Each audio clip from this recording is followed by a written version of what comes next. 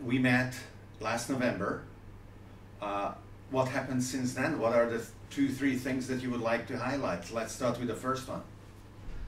SingularityNET has launched the beta version of its decentralized, blockchain-based AI marketplace. We did this in late February, but this is no means our work is done, but it's a milestone achievement. It means we have a scalable, decentralized marketplace for AIs, and now we're working on rolling out improvements to the platform, like a fiat to crypto gateway, so you can buy AI services with fiat money and a bunch of other back-end improvements. But we're also working on building supply for the network, like recruiting AI developers to put AI into the marketplace, and demand for the network, meaning people to want to use these AI services. And the desire to build demand for the network leads to the other two exciting things that I want to mention.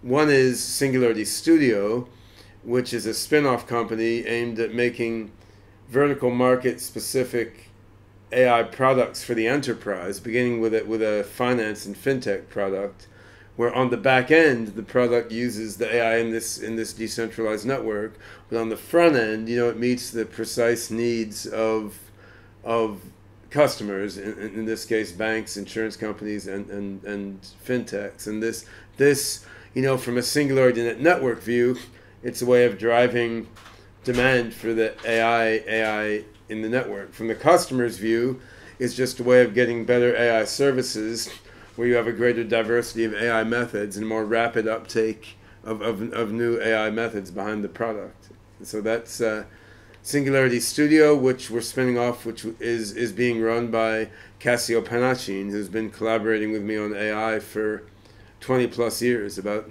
2/3 of the time I've been doing it. We've also launched the X Lab, the SingularityNET Accelerator, which is aimed at fostering tokenized projects of various sorts, leveraging the SingularityNET AI backend.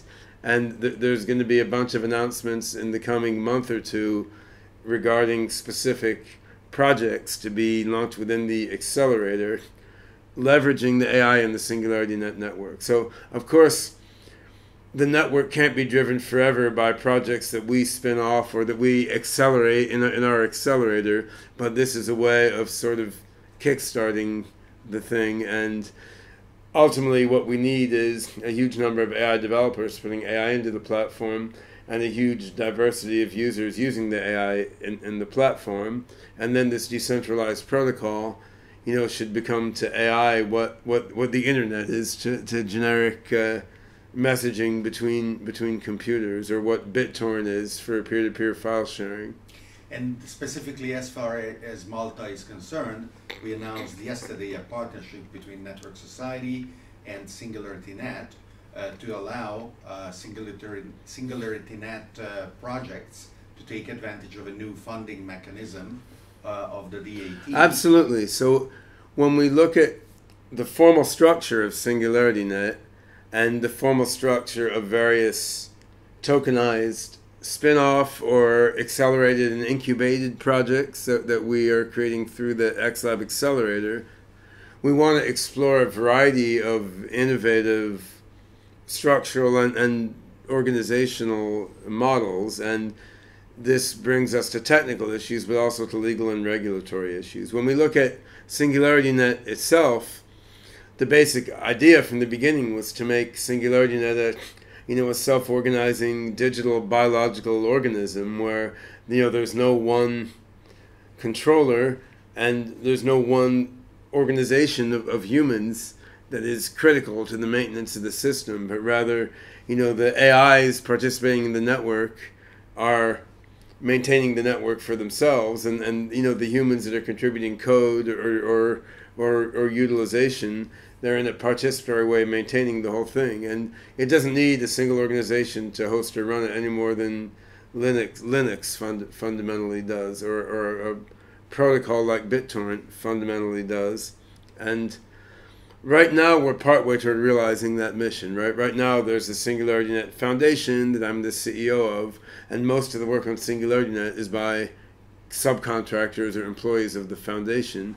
But this is a way of getting it off the ground. It's not intended as the final end state. But when you look at the legal and regulatory issues involved with creating something like SingularityNET, I mean, now, we have a Dutch foundation, and this Dutch foundation owns copyright on code and has some responsibilities regarding what's presented in the marketplace interface and so forth.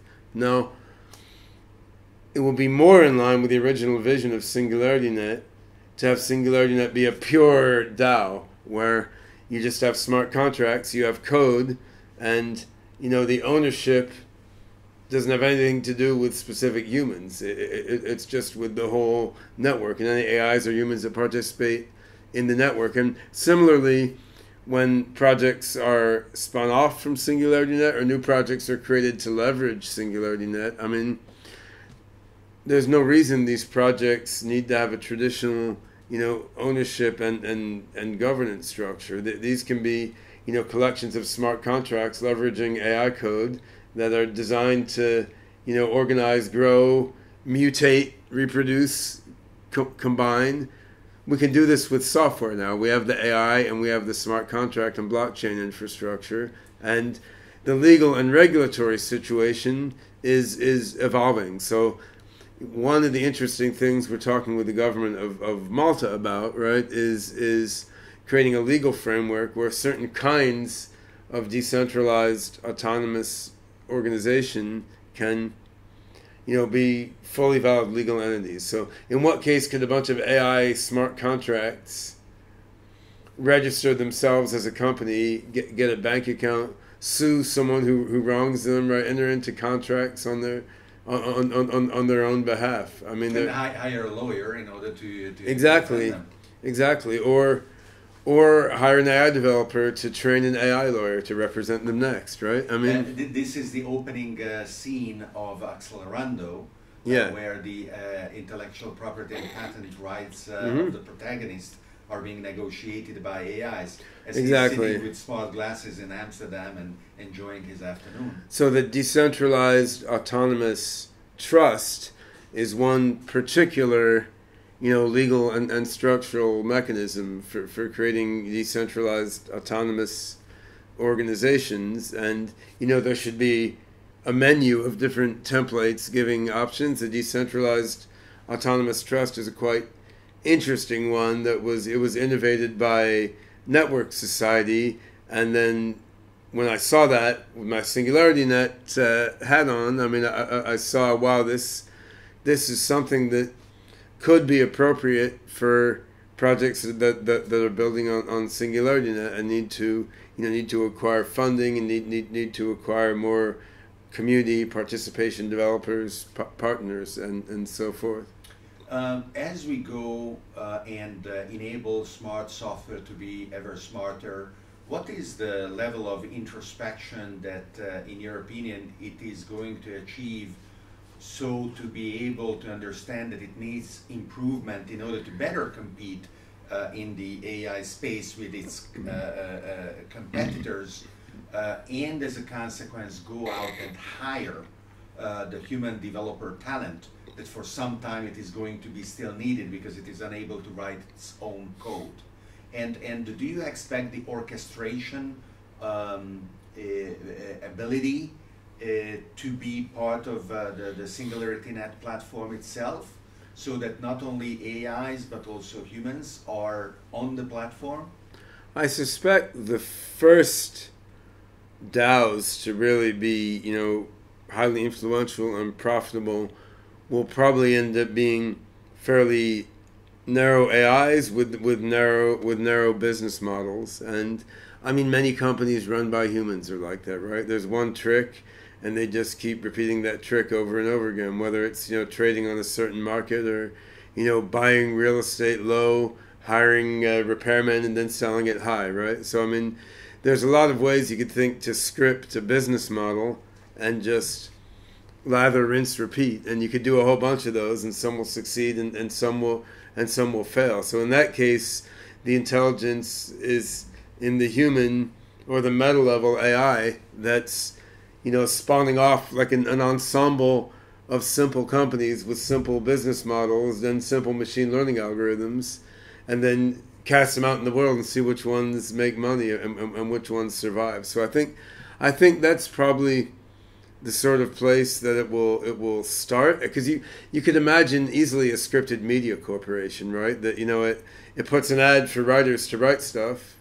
People answer, that the writers write stuff, it's posted online, ads are placed there, the writers, they get more clicks, get more money, and if more people are aggregated to that site, then writers have a motivation to put their articles there, and this can be fully automated. Now, a script that just does that, of course, it wouldn't be able to pivot to a different business model when the world shifted, but many human-run companies can't do that either. The company dies and another one comes about, right? So that'll probably be step one. Of course, step two is more interesting, where you have more AGI behind the corporation, and it's not just executing a pre-scripted business model, but the AI within the DAO fully understands, or reasonably understands, the whole business context, so it can innovate new business models and new processes. That's also interesting.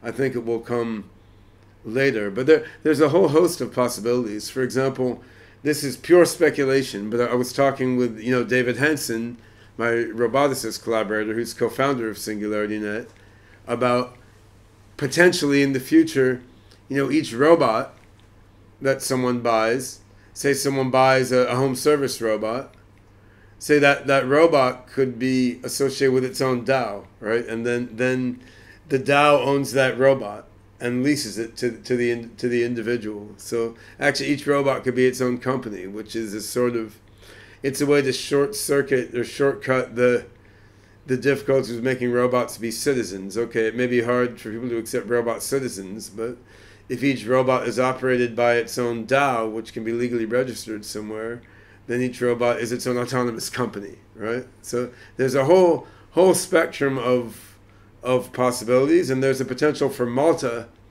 to play a central role in this part of the AI ecosystem, at the intersect of AI, DAOs, and blockchain, by being more progressive and open-minded in the regulatory framework regarding DAOs and decentralized autonomous trusts and whatever other new ideas pop up.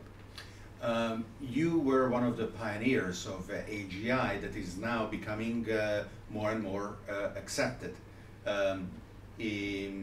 OpenAI is very squarely going towards AGI. I think they changed their name to Closed AI, didn't they? They have become partially closed, at least, yes. Yeah. And the OpenAI LP limited partnership announced that they will limit the returns, they will cap the returns that they generate to the partners to a mere 100x. Well, that's mighty wide of them. Yeah. And the reason why they say they want to do that is because they say otherwise future AGI could potentially capture an excessive percentage. I mean, some Altman and Elon Musk have a flair for public relations. I will tip my hat to them, right? Elon Musk is not involved anymore. Not anymore. No, but I mean, he was involved in creating the DNA and setting up the thing and pulling in the original people, and it may have gone too far in the direction that he shoved it than even he wanted, right? No, I think from what I could tell, Elon Musk was really interested in AI risk and in having sort of a hand in the AI space, so he would understand, what the risks of AI were. But then in the end, it became clear to him, as everyone else concerned with AI risks, that, wow, this is happening, right? Like, we can worry about the destructive potential, and we certainly should be thinking about it. But I mean, in the end, like, we're not going to stop it. So it ended up a bunch of top AI guys from OpenAI got hired into Tesla to do practical self-driving car stuff. And now Sam Altman in OpenAI is saying, well, if we want to really compete with the Googles, Tencents, Facebook, Alibabas, Microsofts of the world, we're going to need very large sums of money to hire a huge number of developers, get a lot of machines, get a lot of data. So we're going to take the easy way out, and we're going to close the open AI, move all the developers into the closed part, and raise a huge pile of venture money. And I mean, that's a reasonable thing to do. Personally, I chose not to attempt to take that course because I'm a little more of a true believer in the sort of democratic anarcho-libertarian / anarcho-socialist ideals that the crypto space has been full of from the very beginning. I mean, it's certainly true. If you raise billions of dollars from investors, in many ways you have an easier time building your AI. You can buy a bunch of supercomputers. You can hire a huge number of developers. You can buy all the data you want in partnerships with large corporations. On the other hand, in the end, even if you have a capped return and a special understanding with your investors, I feel you're going to be pushed toward a narrow business model because that's the way to maximize shareholder value. And I think I would much rather see AI be like Linux or BitTorrent or Ethereum or Bitcoin, like a decentralized platform that anyone can contribute to and anyone can benefit from, with just a more heterogeneous value system in it, and a more heterogeneous set of contributors and users. So what we're doing, there's some resemblance to OpenAI, but the balance is different. So we're spinning off Singularity Studio, which is a for-profit company, which is aimed at making a lot of money from providing high-quality AI products and services to large enterprises. And we'll be spinning off a few other projects among the external projects that will be launched in the accelerator. And these spin-off projects can have narrow goals and optimize toward those narrow goals. Some of them could be for-profit projects. It could have an acquisition exit strategy, a traditional IPO, an STO, right? But on the other hand, the underlying AI fabric, like the core AGI infrastructure, should be decentralized, owned by everyone and no one, and ultimately should have some DAO-type legal and ownership structure. And that's different because what OpenAI is doing is they're putting the bulk of the AGI development in the for-profit, and then the non-profit is serving more of a think tank and oversight type role. Whereas I think the core thinking machine has got to be in the non-profit decentralized DAO, and you can still make stuff that makes huge amounts of money for investors applying this decentralized AI fabric to appropriate problems. This morning I had a conversation with Miko Nakamura that had a very interesting result.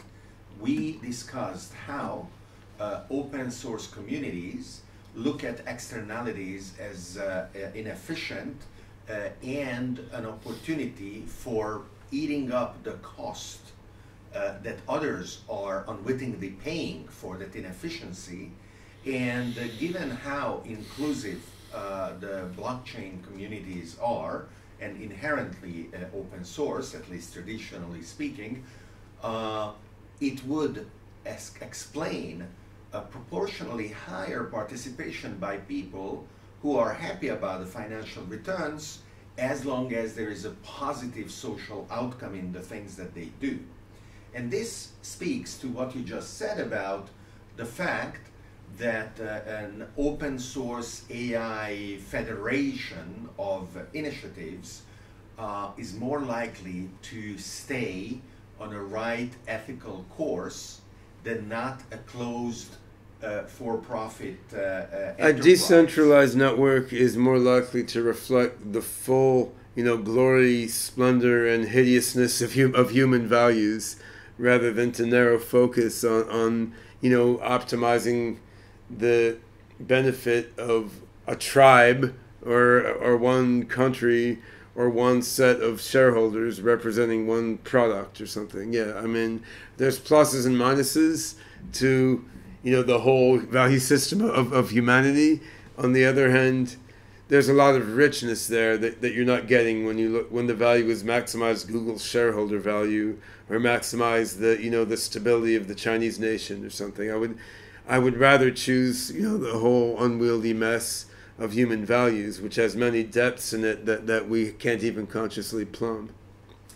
Thank you very much for this conversation. I'm looking forward to the next one, and I am looking Absolutely. forward together with you of implementing the SingularityNET Network Society DAT experiment with Maltese. A lot of these visions are becoming real, and it's a privilege and a joy to be a part of this process. Thank you. Thanks.